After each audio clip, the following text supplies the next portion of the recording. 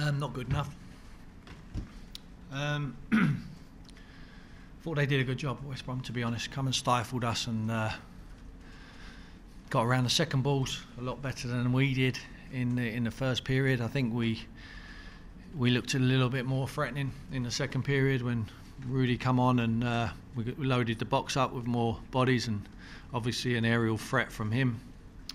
But you know, disappointing that we couldn't impose ourselves on West Brom as much as we would have liked and we anticipated.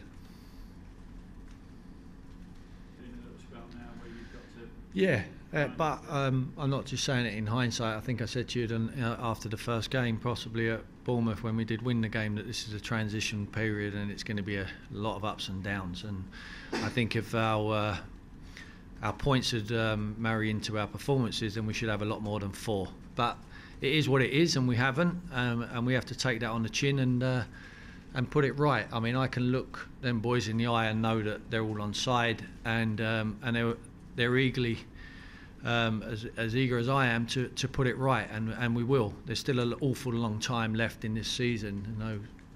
No need for panic.